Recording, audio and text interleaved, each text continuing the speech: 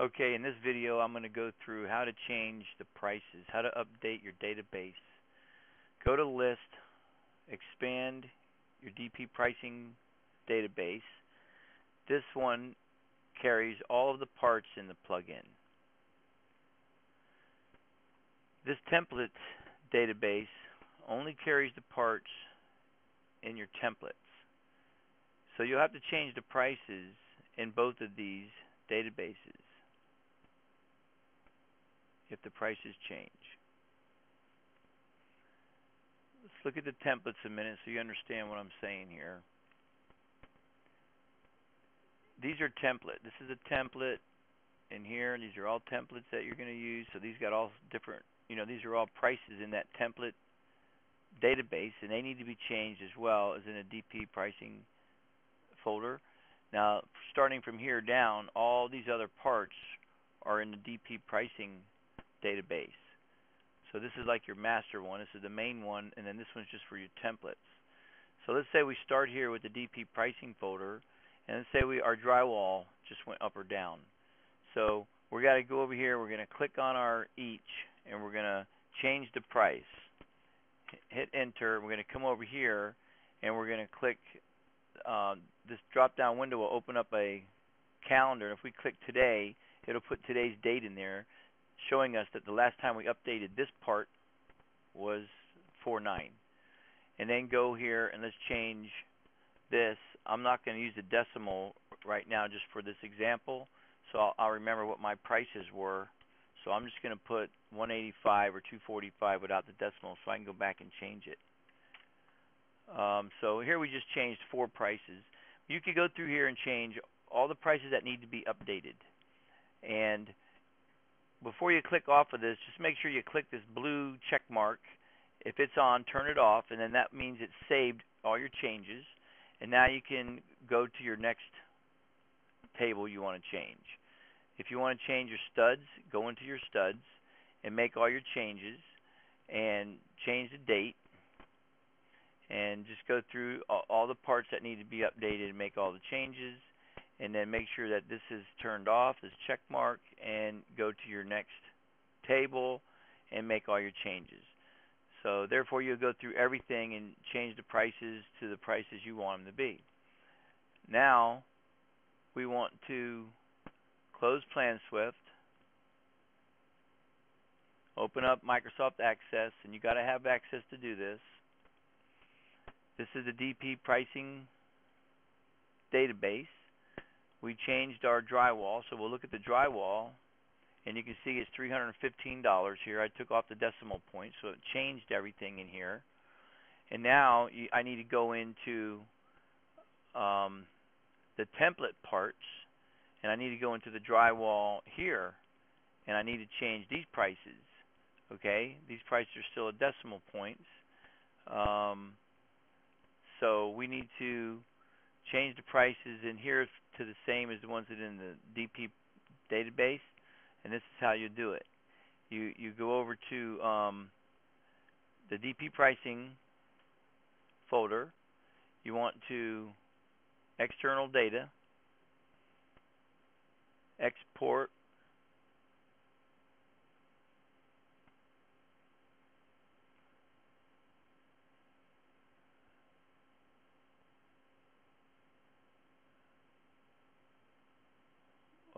why can't I export that?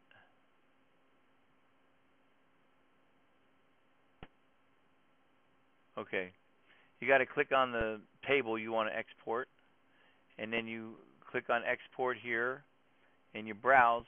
Where do you want to put it? Well, I want to put it on my desktop. Okay, so I'm going to put the drywall folder on my desktop and save it. And make sure you check this export data with formatting and layout. Make sure the check mark's on there. Click OK. And do I want to replace this file? Yes, I already have it on my desktop, so I'm going to replace it and close. Okay, you can do the same thing with all of the tables that you made changes to and that you need to change in the template folder. Say if we did our studs, highlight the studs, export it, and save it to the desktop. And as you can see there, I had it to the desktop, so it's going to ask me if I want to replace it, and I'm going to say yes. Make sure you check this so the check mark comes on. Export data with formatting and layout. It asks me if I want to replace it. I'm going to say yes and close. And do the same thing with my track. Okay, do the same thing with everything. All the tables you change, you need to now export them onto your desktop.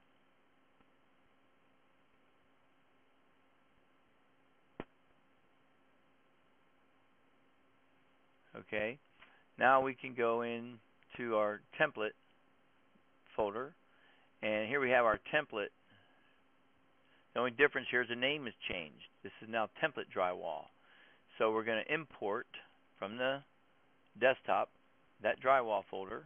Double click on that. Make sure this is import source data into new table in a current database. Click OK. And up here, make sure that there's a check mark on the first row. And because we didn't take out this ID number before we updated it, Access is automatically stick another one in here. Okay, so when I click next, it just added, well, let's go again. Right now, it added another column of ID numbers, and it's got ID number 1. And so we need to just keep going. Click to the left side of this, and if you hit home, you can put template